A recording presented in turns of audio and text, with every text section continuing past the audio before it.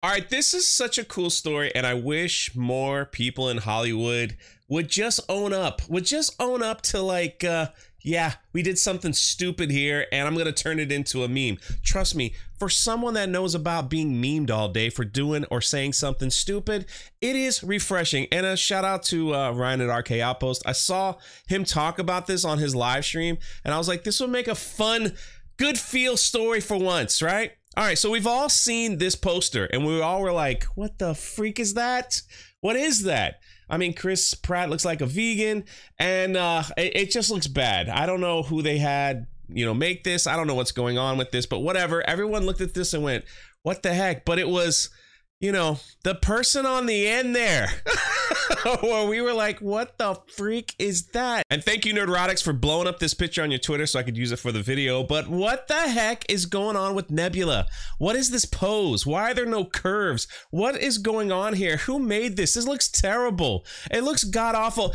And everyone was complaining about it. They're like, how could you do this to Nebula? Because the actor that plays Nebula is quite stunning and quite beautiful. What are you doing, Marvel? What are you doing? Well, this is actually what happened. And this is great. Guardians of the Galaxy 3's Karen Gillan mocks awkward pose on poster.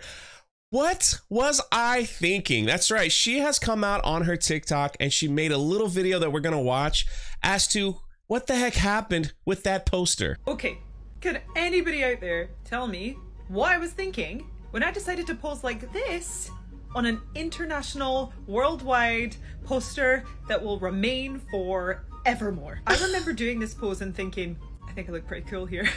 So I take full responsibility for this choice, but oh my god, what am I leaning against? What is my elbow doing?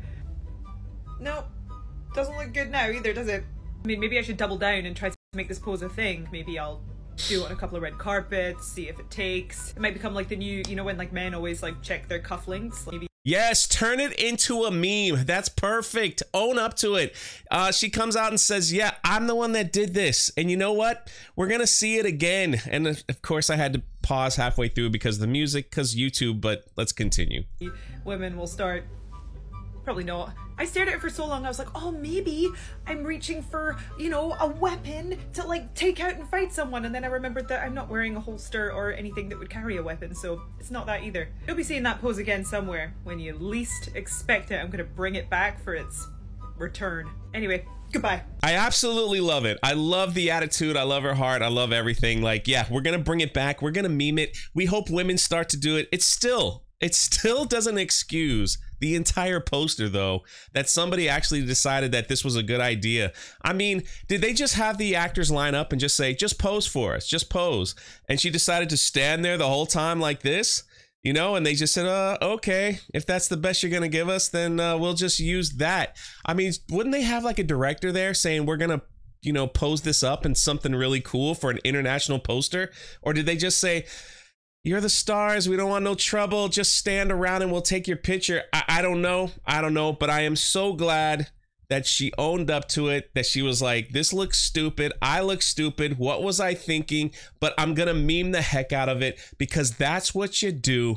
And that's what makes everybody love you even more.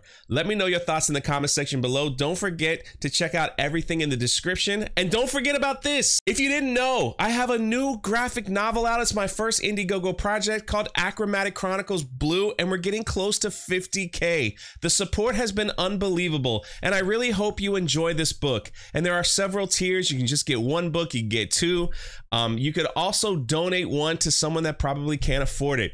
Go check it out today. The link is in the pinned comment. It's also at the top of the description of this video. So check it out. Back it today. You won't be disappointed. Achromatic Chronicles Blue.